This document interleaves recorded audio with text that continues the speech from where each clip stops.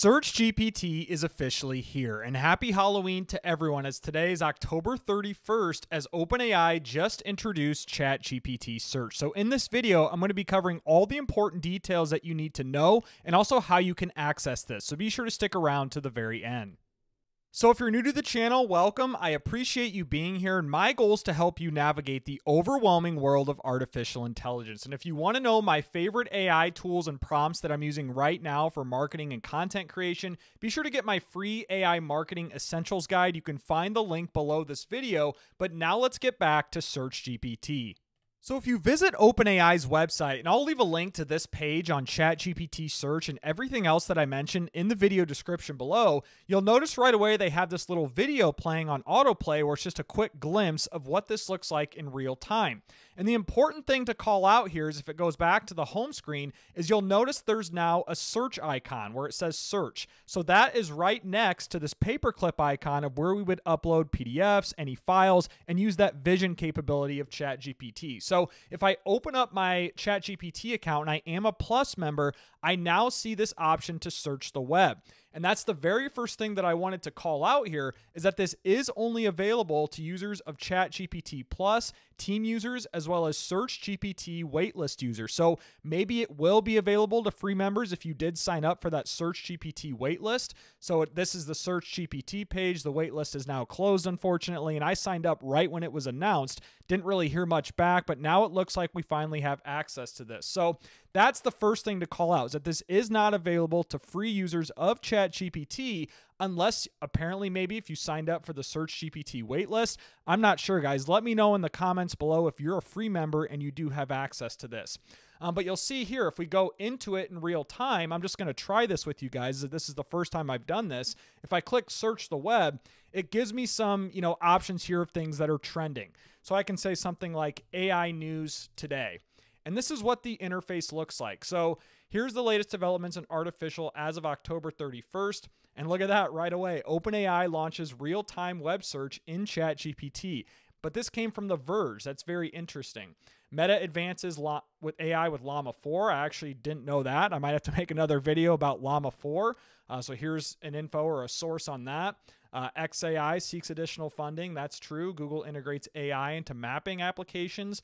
And then there's all these other stories here too. And then it lists the sources at the bottom. So really interesting here how it does link off to this. And I do have a separate video talking about how you can index your website in ChatGPT. And that was the main reason for me making that video, is now that SearchGPT is here, it's going to be more important than ever that we get our websites indexed with ChatGPT. So I'll leave that tutorial below if you're curious on that. Now you can even do something simple like searching for the weather forecast. So if I click search and open a new chat, I'll do weather in Des Moines, Iowa, as that's where I'm located. And so let's see what it comes up with here for the weather. Yeah, it just lists it out in a nice table format.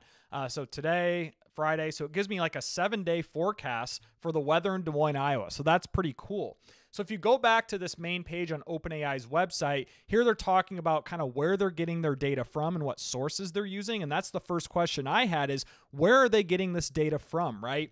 Well, if you scroll down, what's really interesting is that the president of Vox Media, so they talk about chats now include links to sources such as news articles, blog posts, giving you a way to learn more. Click sources below the response to open a sidebar with the references. And in my head, when I see quotes like this from the president of Vox Media, kind of praising ChatGPT Search, we have another one here, a publisher, Axel Springer. The first thing that came to my head is if you guys remember all of those partnerships that OpenAI was establishing early on. So right here we have Hearst, really big publisher. And if I scroll down here, I'm not sure. Yeah, Condé Nast, really big publisher. There was the Atlantic, Time Magazine. So Vox Media, we just saw that quote from the Vox Media president, the Atlantic. I mean, I'm sure there's more in here. So another news company, but that's the purpose of them partnering with all these publishers, is they're now prioritizing them in SearchGPT. So are all the small websites and small digital publishers now SOL, as I highly doubt OpenAI is going to link to any of these for sources, especially for competitive searches, right? So if we come back here on my chat, if I go back to the news summary, you'll see here The Verge, right? Wired, New York Post. Now, obviously, this is news related, but if I do another search for something that's somewhat competitive, right? So if I say like, what are the best VPNs right now. I highly doubt there's going to be a small publisher here. So you can get an extension now, it looks like. They're saying download the Chrome extension. So you can get a Chrome extension. Is this their way of kind of getting at Google search? That's really interesting there. I'm actually going to click that and see what this is all about. So there's a ChatGPT Search Chrome extension. I literally just learned that. So you can get it up here and start searching in your browser. So this is their way of coming after Google, it looks like. Now, I'm shocked that Google would allow this or maybe not censor it, as this is directly attacking their model. So stay tuned for that Chrome extension. But if I come back here, so there's one from CloudWords, TechRadar, Safety Details. I mean, all of these are pretty big sites. The Independent, that's a huge site. And if you click the Sources tab on the right, it does list all of the citations. So this is almost like their version of search results, it seems. So yeah, we have our best of articles, right? 10 best VPNs, TechRadar, digital trends. I'm assuming this is probably similar to what you would see on a Google search result.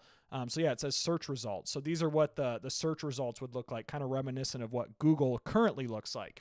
Now, the other thing that's interesting that I thought, if I go back to that news summary, is I thought this looks pretty similar to what you get in Perplexity AI right now. If you've never heard of Perplexity, this is an AI-powered search engine. And now with the launch of SearchGPT, I think this really threatens Perplexity.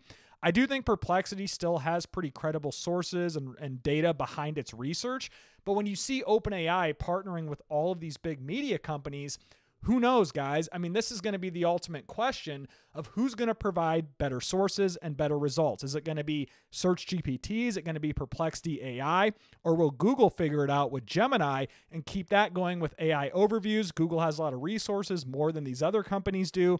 So that's something to watch too. We're kind of seeing a three-front war here. Potentially Microsoft could get in here with Microsoft Copilot as well and Bing Search. So maybe 4 players at stake here. In terms of getting that search engine market share. So that's enough of me rambling. I could do that all day. I want to know your guys' thoughts on SearchGPT and this big announcement from OpenAI in the comments below. And if you've made it this far into the video, I appreciate you. Be sure to give me a thumbs up and subscribe to the channel if you found value. And if you're a marketer or content creator, be sure to get my free AI Marketing Essentials Guide. You can find the link below this video. But guys, most importantly, I hope you all have a great day.